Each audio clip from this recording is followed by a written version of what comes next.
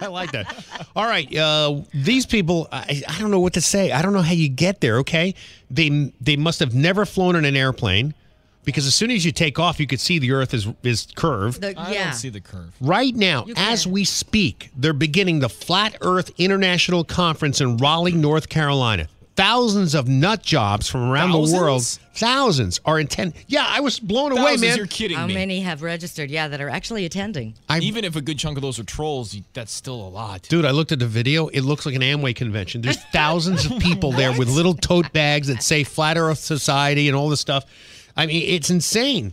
We used to think when we got started individually in this that we were alone. We have one thing in common. We live on a flat plane. They have conferences, seminars. You can buy, like, you know how you buy a globe when you're in school? You can buy the Earth. It's a disc that they believe is flat. Yeah. And it's surrounded by a wall of ice. How come nobody's seen the ice wall? Right, that's what I was going to ask. So when you come to the edge, wouldn't we have proof of that? There's nowhere further to go? You figure these people have been leading a pilgrimage to, around the disc. To how come no one's done any of those? To prove that the world is flat. I don't know. Let's listen to some more of what they have to say. Okay. Nobody likes this uncomfortable feeling of being this tiny ball. Yeah, we don't live in a ball. We live in a disc. Now, how do they know this? How do you know that the Earth is flat?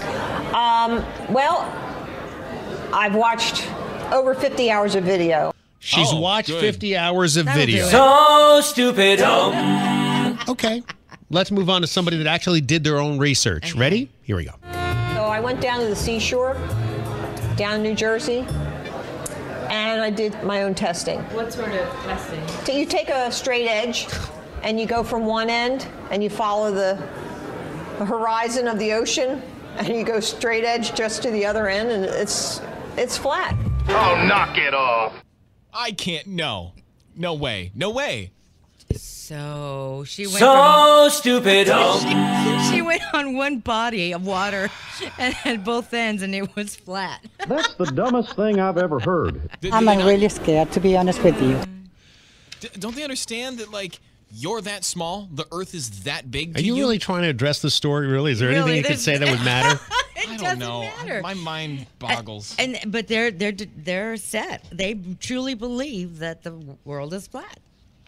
So we had a guy called yesterday. We didn't put him on the air because I didn't want to seem like mean because I mean when some people are so bought into it. Some people are so stupid and ignorant that you have to just kind of like pat him on the head and go, okay, that's good. Well, his whole thing was it was biblical. That's where his take was on it. That the Earth was flat, right? Because we are the center of everything, and the sun and the moon and all that stuff came after as dressing.